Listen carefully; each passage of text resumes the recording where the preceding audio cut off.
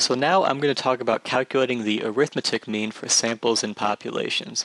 Usually you won't see it called the arithmetic mean, we'll just call it the mean, and in the future we're only going to be dealing with the arithmetic mean. There are other kind of means, but if I ever use one of those, I'll let you know. Until then, we're just sticking with this kind of mean. So the arithmetic mean is a single value meant to sum up a data set.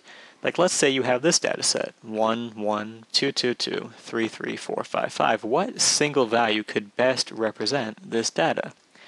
So to calculate the mean, first you add up all the values and then you divide by the total number of values that you have. So we add together those 10 numbers, then divide by 10 because we have 10 numbers. So for this data set, we find a mean of 2.8.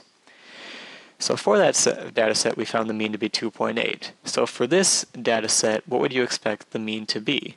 Now we could probably expect it to be higher because the numbers that are going into it are much higher. So we would expect the average value, the representative value for this data set to be higher than the other one. So we add everything together, divide by 10, and find a mean of 41.3. So we find a larger mean of 41.3, which makes sense because the numbers in this new data set are much larger than those in the original set. So there are actually two types of arithmetic mean. We have the population mean and the sample mean. They're calculated exactly the same way, but there are important differences in how they are written. So we have the population mean, which is the Greek letter mu, which is a little u-looking thing. And sample mean, you might see it written one of several different ways. We have X bar, or maybe capital N. It depends who your teacher is, what book you're using, but they both mean the same thing most of the time.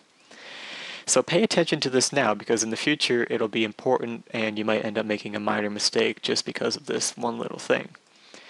So the formulas are both doing the same thing, but they use different annotations. Notice that you're adding together all the x's. That little e looking thing next to the x, that means the sum of. It's called sigma, the sum of all x divided by the number of x's you have. Notice that the capital N represents the size of a population, and the lowercase n represents the size of a sample. So back to the original example, remember we found the mean of 2.8, first by adding up all the values on top, and then dividing by the total number of values that we had.